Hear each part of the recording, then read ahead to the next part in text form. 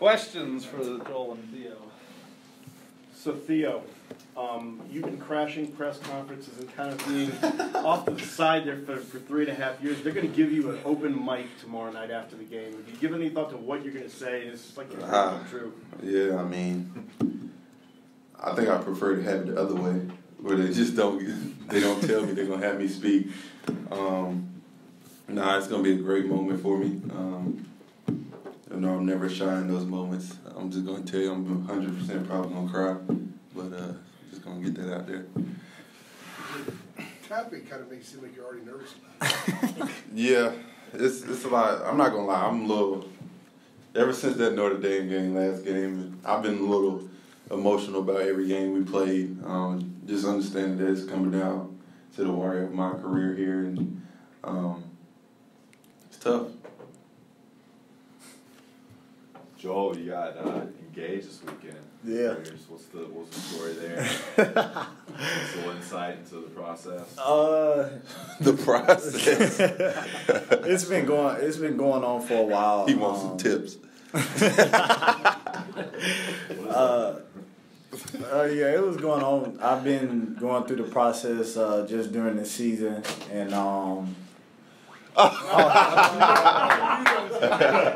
But you know, I'm not the only one that comes in and interrupts people's press conference. It's all good. Uninvited. Yeah. You just wanted this one moment to be taller than us. I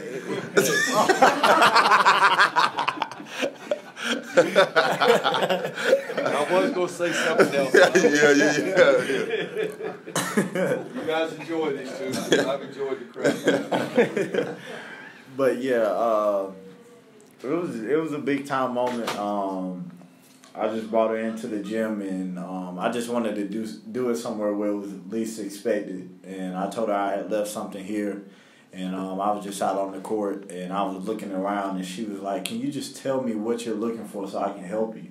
And I was like, "No, I can find it on my own." And then just pulled her out to the middle of the court, and I asked her, and it still doesn't feel true, but I'm happy, and the biggest thing is it's about her being happy. So.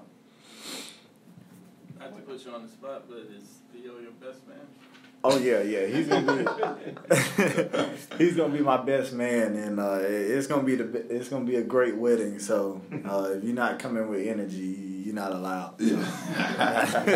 It's kind of a shred in the program. Marcus a couple years ago, Justin last year, and now you. Is this kind of, why do you think that's up? I just think it's a light skin thing. Because it ain't happening over here. Yeah. I hope you. No, I ain't gonna say that, but. Yeah, but that's no. The next question. But no, it's just all about just growing up, and if you feel like it's the time, it's the time, and I just felt like it was right for me, and I'm moving on to the next stage of my life, and with senior night and stuff coming up and the season coming to an end, I just felt like it was the right time. So it's I followed the trend, but hopefully we can have somebody else be a part of it, but I don't know if that's gonna happen. But it's been great though. So. When you go back to when you got here, I mean, I'm sure you don't think about you having to be the MOP of a Final Four. I'm going to end up getting engaged, but kind of blow you away where you are now in life as opposed to when you first got here? Yeah, it has. I mean, the times I went back my freshman year to my dorm crying and yelling over there at Theo like, "Man, Theo, well, what is going on?" And we just sitting there and we trying to figure it out. And that's the one thing that's why our relationship with each other is just so strong, is because we went through the grind together, and it's times where we sat in our living room and just talked it out and made sure that we kept the right mindset, that every time we went in the next day, we wouldn't let what happened the day before affect what's going to happen the next day. And we helped each other through this process, and that's the great thing about us. But if you would have told me that I would have had the Final Four MOP and a national championship and whatever else, I would have told you that you were lying to me. But it's been a dream come true to be able to get all these accolades and do it with some of the best guys. But honestly, you know, Theo through this process and has helped me a lot, and even Justin when he was here. But his was a little different. He was starting and everything, so I was a little bit more frustrated than he was. But it's been a testimony, and it's been a great ride. So. Can each of you guys speak on this? Can you just kind of summarize what you think your legacy is when it's all said and done? Hopefully 2 national championships, 3 Final Fours. That's the goal. I mean, it's been one hell of a ride. I mean, we went from not playing much and just trying to contribute as much as we could so we can win, and now we're at the senior year, very important parts of the team, and trying to lead our guys to the Final Four. I think now it's just we sound like dads a little bit when we talking to the younger guys. We want to get our boys to the Final Four, so get on our back or something like that. So it's been a fun ride. It feels so much different. Feel like yesterday, Marcus and Bryce were telling us that, and now we're the head guys just trying to make sure we want those guys to have the same experience we did. So it's a little different. So what do you think your legacy will be? Also, he's been an MVP, so I ain't had that one. I might want to add that to my list. No, it's been a lot of fun, and you know, the biggest thing is what turned my career around here was when I stopped pointing fingers around to the coaches and saying that it was their fault for me not playing, and I finally just asked myself, what am I doing to be able to have so the coaches can have confidence in putting me out there on the court. And when I asked myself that question, my whole mindset and everything just changed, and it's just crazy how it happened. And ever since then, I mean, it's just taken off from there. And leaving my legacy here is something that I take pride in. You know, I want people to remember what I did on the court, but I also want them to remember how I've had an impact on not only the fans, or the older crowd, but even their children as well, just to show that it's about just having heart every time you do something, and whatever you do, just make sure that you're giving it your all, and that that you're making sure that you're doing everything in your will to be the best that you can be. And so while it's all about, you know, me being a basketball player, it's more to it than just that. Senior speeches are a big deal here on senior night. Do you prepare something, or do you just wing it? Wing it. Yeah, I think you just wing it. I think coming off the heart is people will remember that more than it's gonna be a little late, so I'm gonna try to keep it as short and sweet as possible. But leave him more time, right? Yeah, I gotta leave him more time. It's gonna be way shorter than y'all think. But, if I start crying, I'm gonna cut it because I'm ugly crying. Question is, will Coach Williams cry? Yeah, he's a baby. Yeah, I think I think the reason why Coach Williams will show a lot of emotion is because we took a chance on this program when things weren't going good, and when people told us that we weren't going to be able to make it to the tournament because we were going to have all these violations against the program. And me, Theo, and Justin, we stuck with it, and we didn't listen to what everybody else was saying, and we took a chance. And we honestly, Coach did a great job of letting us know that nothing was going to happen, but at the same time, you know, that could scare you a little bit. But we still stuck with it, and we came here and did what we wanted to do, and that was to make an impact on this program and to win the national championship. And I think that's why Coach will be so emotional, just to know that he had guys who believed in him, and we just stuck with him through the process, and everything turned out fine. So. With all that you guys have experienced, being a senior, you've already talked about being like a dad. What advice would you give yourself as a freshman? Dial it back to then. It's a good question. Just like Joe pointed out, don't point yourself at point your finger at the coaches. Don't blame it on them. Look in the mirror and understand what you're doing. What are you not doing? Are you doing everything you can on the court so the coaches can trust you to put you in the game? And I think that's what I preach more now than anything is when you come in, give us something positive, and then he's like, well, why would I take him out when he's giving us something?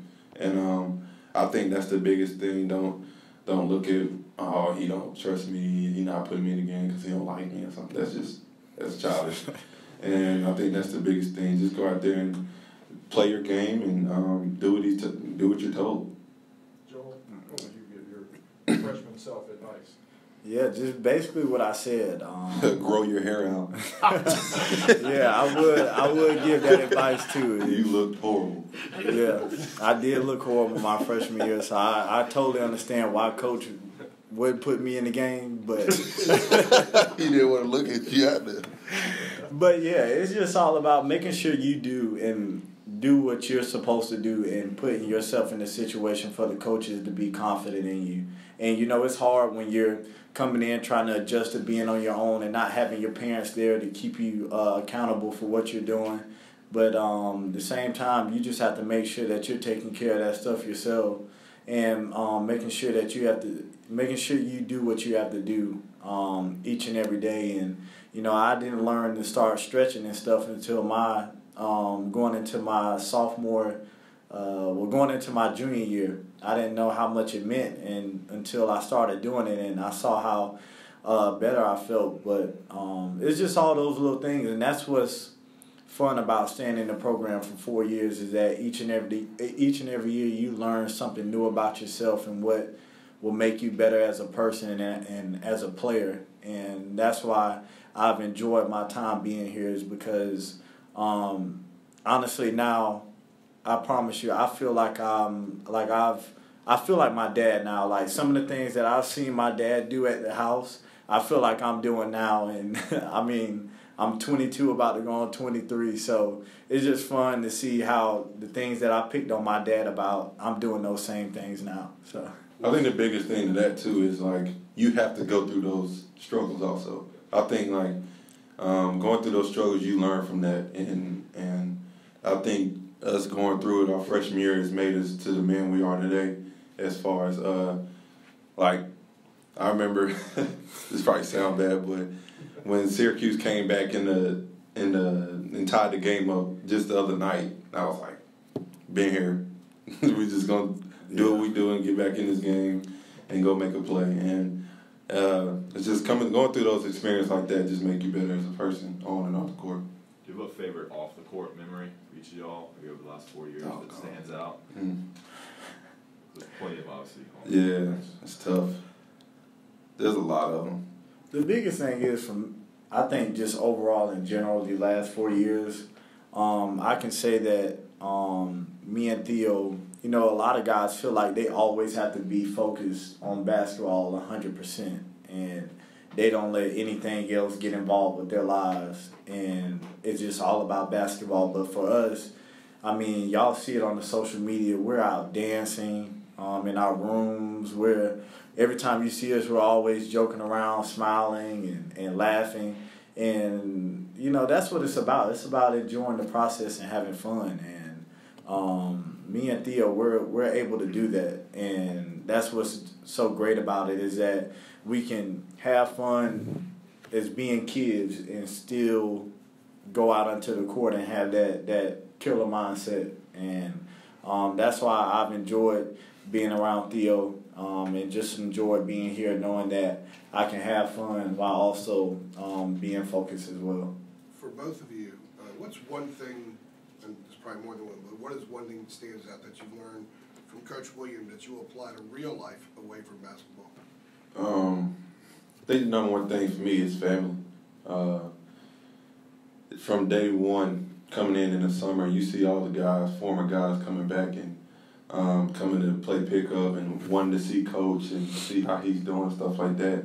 That just goes far beyond my understanding, really. It's just, I don't know if other teams have things like that, but all the big time guys come back. Marv, Michael always comes back sometimes, and Raymond. So I think that's the biggest thing. He's always a family guy, and he really cares about his players, and he treats us with the utmost respect and always wants the best for all of us. Yeah, the biggest thing I take from Coach is just putting other people before yourselves.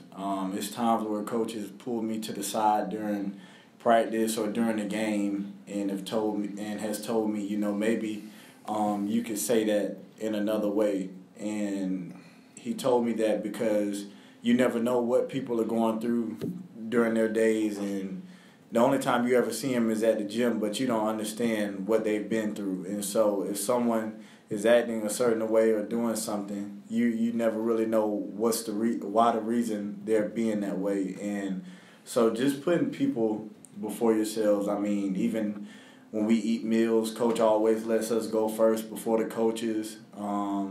Whatever we do, we go to the plane. He always says players go first. And so he's always putting us before him. And that's the one thing that I can take away from coach. Could both of you guys kind of go through what your first impression was of the other?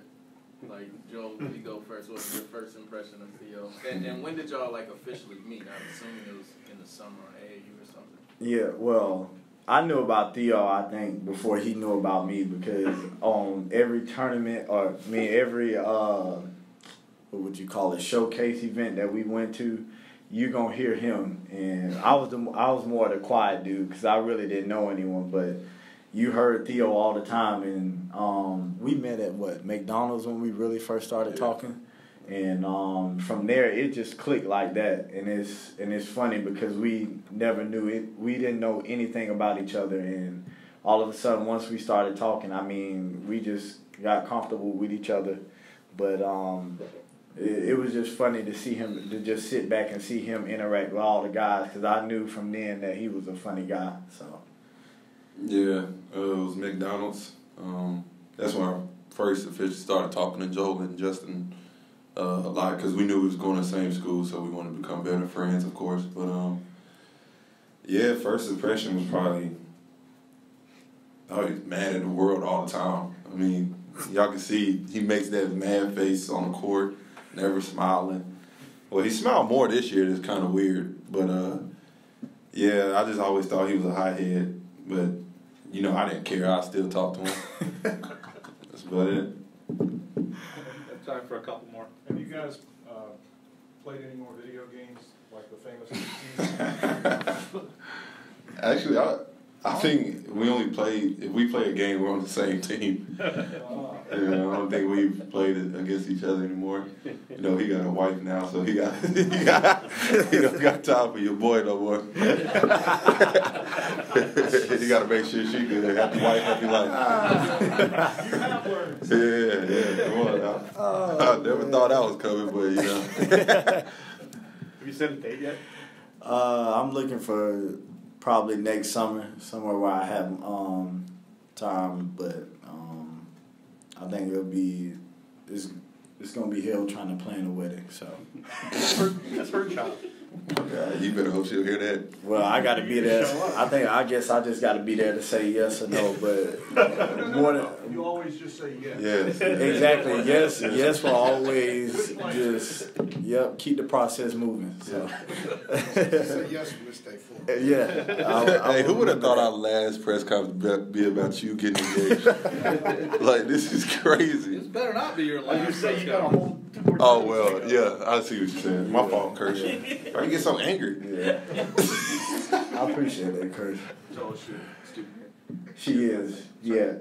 Kelsey Porter, and she was a dancer, but her class situation kind of stopped her from doing that. But yeah, Senior. she is a senior. Yes. I did, so that's why I want her to go wherever I go. So that's why I kind of took the initiative to go ahead and get that out of the way. So. Y'all been here obviously 4 years, and 2 Final Fours, a lot of well-known on campus, among fans. Any crazy stories with fans on campus with students that stands out, given the high-profile-ness of yourselves? I mean, I think the biggest thing is they always do, like, they bring random schools here to, like, take tours of a school, and little kids, you'll just be walking around on campus, and they're like, I think that's Pinson. And I'm just sitting there like, I can hear you. And, I mean, those are cool moments. I mean, you just don't ever think about you touch so many kids, and so many kids are watching, and it's So it's a cool moment. I mean, they walk around campus like every day, feels like, and pretty cool. Joel? I don't have one, but I mean the same thing. It's just like everywhere you go, you're always taking a picture. The weirdest thing for me is when I'm trying to eat at a restaurant and I can just feel somebody just staring at me, and I'm just going in on my plate and I look up and somebody's looking right at me and I'm just like, and I'm just trying to enjoy my meal. But honestly, you know, it's just one of those things. I have a big caring heart, and sometimes what bothers me is that, you know, I wish I could sign everything that everyone brings up to me, and sometimes I feel like I'm being a little, I don't know, I don't want to say the word, but I just feel like I want to be able to do it for people, and I just don't have the time to do it that much because I'm always just trying to focus on what I do. So, like, if I'm running out to the court, I want to sign everything that I can, but honestly, you know, I can, but you hear people like, come on, you can sign it, come on. And so, like, those things just bother me because if I could, I would do it. And so, but it's just great to have a big following of fans, and everywhere you go, you know, you have somebody supporting you.